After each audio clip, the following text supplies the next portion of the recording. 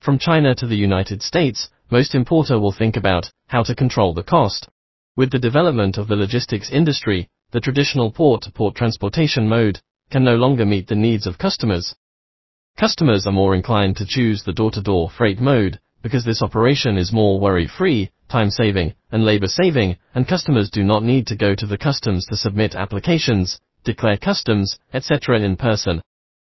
3 common shipping methods from China to the United States. 1. CRF, arrival gate, commonly known as arrival port.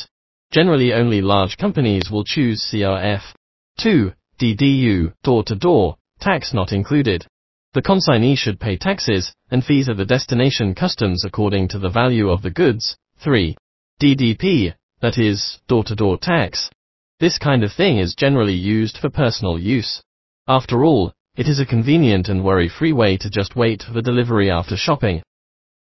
The basic process of delivery, the DDP mode, is taken as an example below. 1. Delivery to the designated logistics warehouse. 2. Provide your list and the value of the good. 3. Customs declaration. 4. Sail and arrive at port. 5. After arriving at the port, wait for customs clearance. 6. Wait for the customs to release, and the customs will review the data. 7. Pay taxes. After these are done, the customs will release the shipment.